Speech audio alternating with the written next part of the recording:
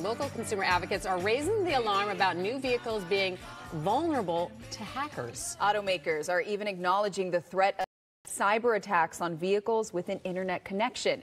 Dan Cohen is here now with the new warning. Dan. Good morning, Vanessa. Good morning, Megan. This is both eye-opening and scary. Now imagine this. You're driving down the road and your engine is killed, or your car suddenly breaks. This isn't science fiction. We've already seen hackers do just that, and consumer experts fear much worse. I spoke to an auto industry insider about the dangers of internet-connected cars. Think about when you put your kids in the back seat of that car and you're going down the highway at 65 miles per hour. You don't want hackers getting control of that. You can't see his face, and we've disguised his voice. This auto industry software developer sounding the alarm about the danger you could face when you buy your next new car.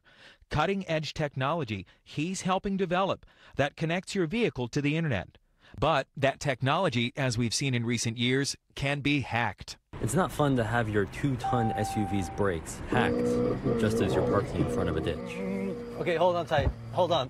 Oh. You may remember this video from 2015 when Wired magazine teamed up with a couple hackers to take over a 2014 Jeep Cherokee. They messed with the music, the AC, and windshield wipers. Perfect. I can't turn it down. The air conditioning is blasting, the music is blasting. Then they exposed a major flaw. Do it. Kill the engine. So we're killing the engine right now. It says park sense. Actually can't accelerate.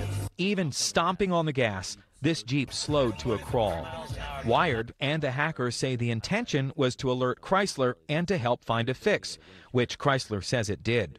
Our software developer has over 20 years experience. I asked him about the Jeep hack.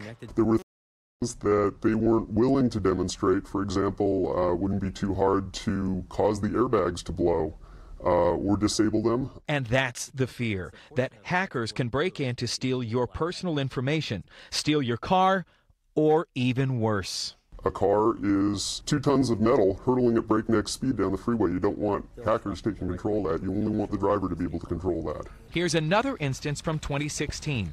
Chinese hackers on YouTube exposing flaws in a Tesla.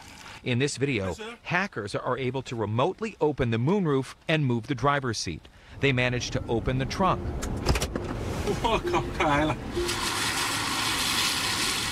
Then watch as one of the men tells another 12 miles away, hit the brakes. Okay.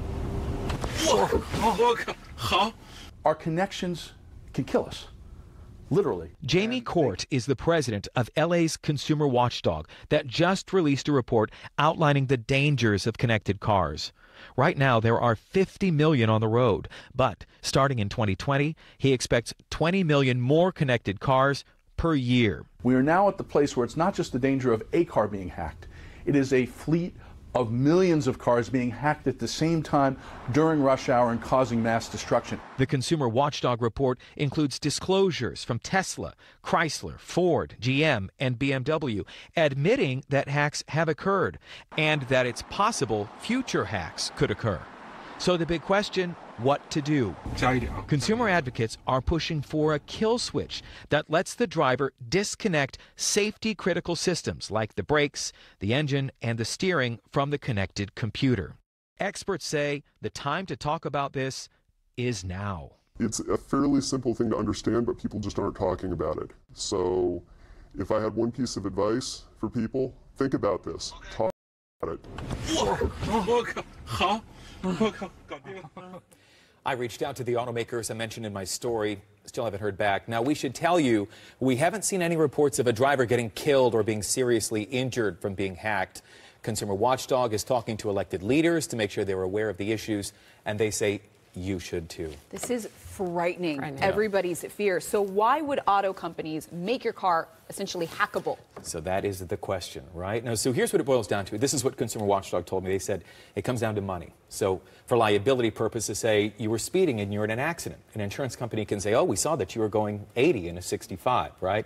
There's way more to the story. And I should just tell everybody that we've linked the full report from Consumer Watchdog to our website, which is foxla.com. So there you go. Great piece. I know you've been working hard on this for